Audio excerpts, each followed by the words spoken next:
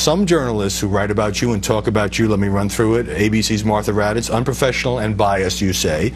NBC's Chuck Todd, a real loser. National Review's Jonah Goldberg, dumb as a rock. Columnist George Will, a total dope. Fox's Charles Krauthammer, a totally overrated clown. I don't think you really believe that. I think that they criticize you, and your instinct, you're like a boxer, is to punch back. Well, I do punch back. I believe in punching back, but you know, those are people that I didn't think have treated me fairly.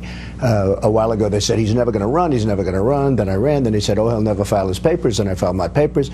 Now they don't know what to say, and then all of a sudden I get these really big poll numbers, and they're really good, although I think they're going to go higher, because I really think people agree with what I'm saying at the border and just agree with me, period. So is there a payoff for you in picking fights with the not-so-popular media? No, it's not a payoff. Look, I like people that treat me well.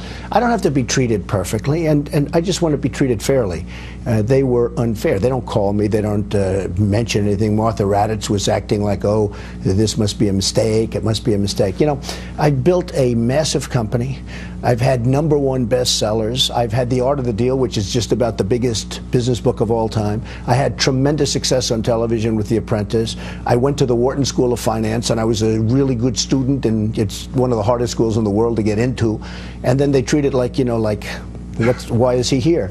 Speaking of The Apprentice.